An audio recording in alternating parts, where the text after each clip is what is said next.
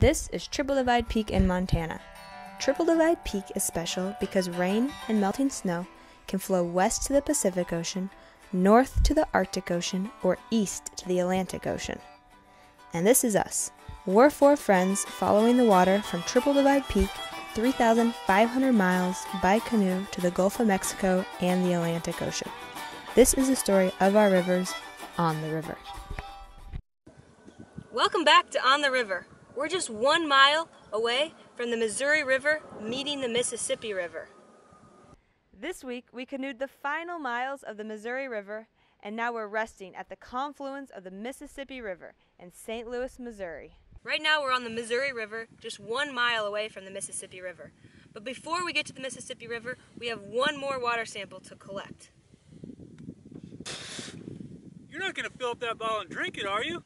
Nah, don't worry. I'm collecting water samples from the Missouri River water to test this water for microplastics. What are microplastics?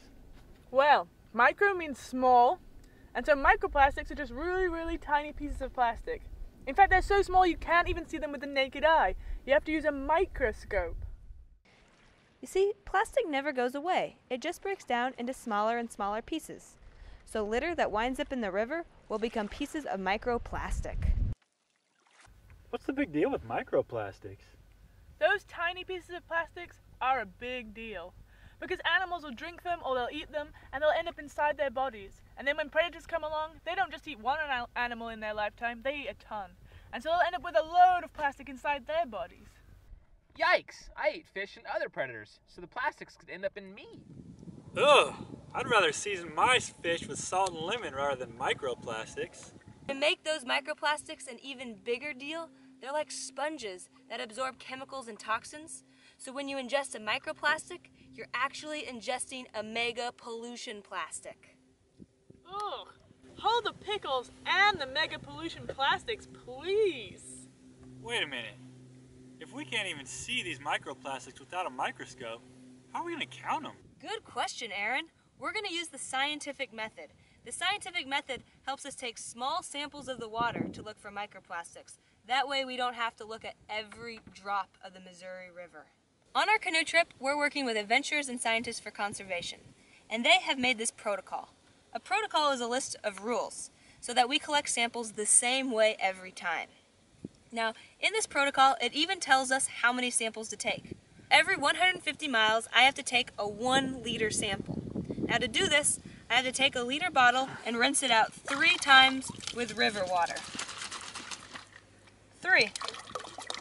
Next, I'm going to have to take off my watch, because watches have plastics in them, and roll up my sleeves, because some fabric is made from plastic.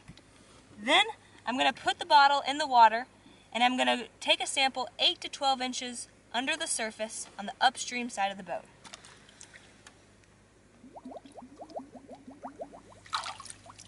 Once the sample's full, I'm going to put an aluminum foil lid on it and then cap it.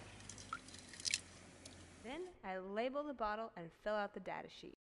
The data sheet is a way to record info about the site.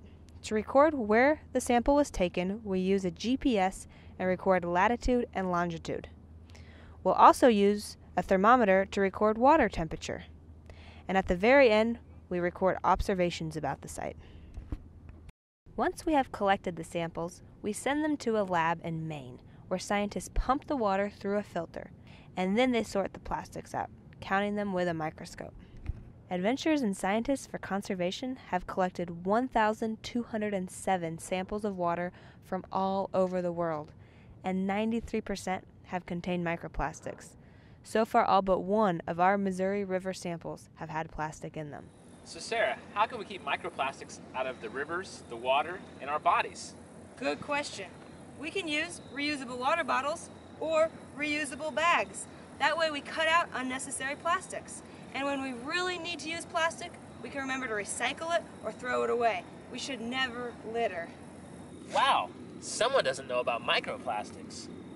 That's okay, because we do. So we can pick up litter when we find it, and that way we can do our part to keep the water clean. Thanks for watching, and we'll see you next week when we take 5 on the river.